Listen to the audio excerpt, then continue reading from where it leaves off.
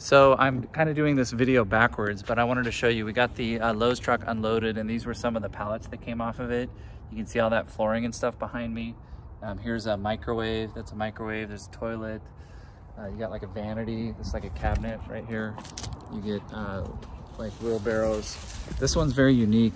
You know, a lot of people like this flooring, they get it really inexpensive through us instead of going through Lowe's.